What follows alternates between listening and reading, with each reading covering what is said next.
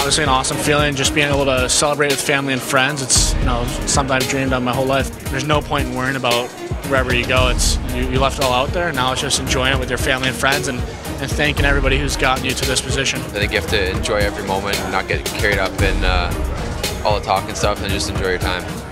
I mean, I'd be honored to drafted by any team and whatever they like, and we'll see what's going to happen. It's once in a lifetime opportunity, so just enjoy the whole process and take it all in, and whatever happens tomorrow night's to me a dream come true.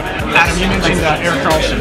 What would it be like if the Ottawa Senators maybe took a shot at you number 4 and maybe had an opportunity to play? Of course it will be a dream come true. I have looked up to him for a whole long time, so of course that will be fun.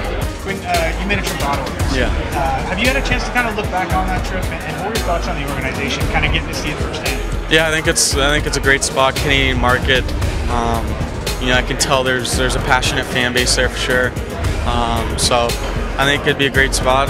It's a nice city, very nice city. It's capital, so it should be great. And I think it'd be a great spot to play. It was fun, just we was with Hughes and just do some stuff with doctor, and yeah, it was fun, really fun.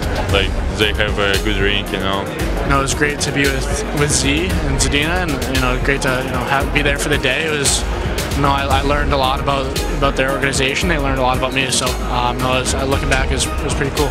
For sure, it's very nice. It's a very nice city. I've been there a couple of times when we went through the trips in the game JHL, and it's capital city of Canada. It's awesome, and especially in winter, it looks very nice, and the arena is a huge one. I've been there, and it's awesome.